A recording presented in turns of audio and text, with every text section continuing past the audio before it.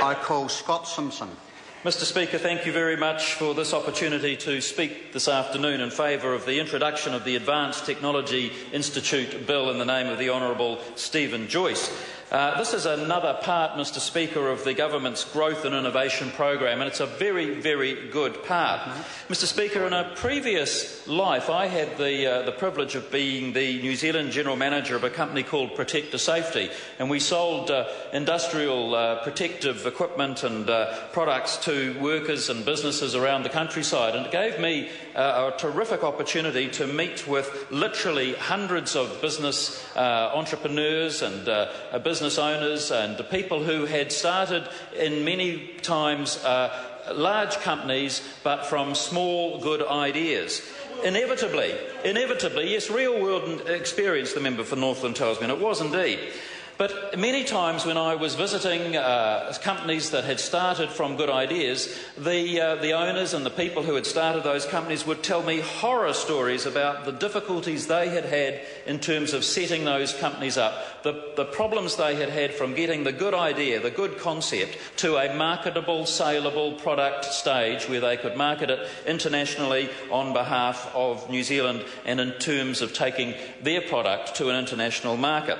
And so supporting this bill is a step to making that sort of opportunity easier for New Zealand entrepreneurs and for New Zealand scientists who have good ideas and can understand that actually the mix of science and business is a good one.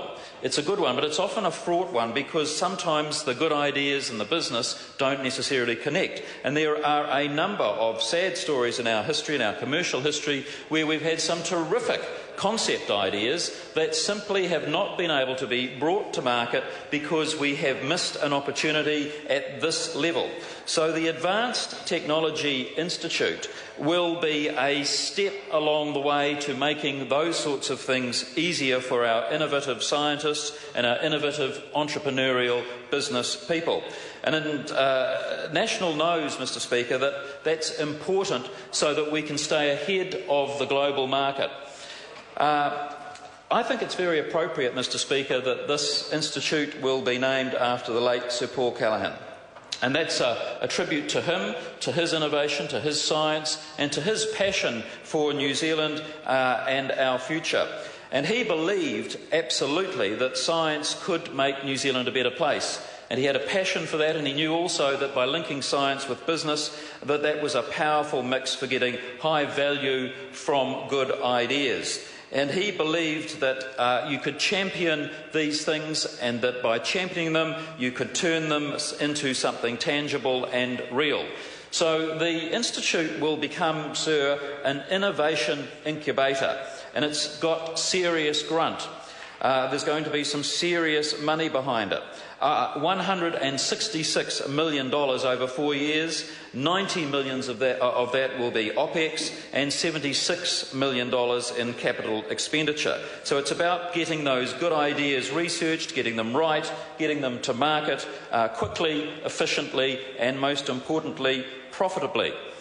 With facilities located, Mr Speaker, in Auckland, Wellington and Christchurch, the Institute will be well positioned, and the focus will be on opportunities and industries like food, beverages, agriculture and digital technologies. But what I want to focus on, Mr Speaker, is the opportunities in the health technology sector. Now, in health technology, I've got in my electorate of Coromandel, in the very great township of Katikati, a terrific business by the name of Trident that is doing exactly this sort of stuff. That's a business that was started just 8 years ago, now has an export revenue line of $20 million and will, over the next 3 years, raise that to $50 million.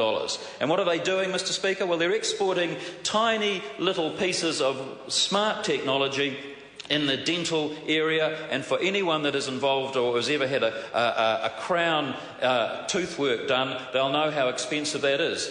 This company, Trident in Katikati, produces these little dental tools that dentists use when they're doing crown work, and they sell them for $95 US a piece. I visited Trident recently, and in my hand I held a container, a click-clack container of 2,000 pieces of these little widgets that are produced. Something like $200,000 worth of export dollars held in my hand, not a 40-foot container in sight.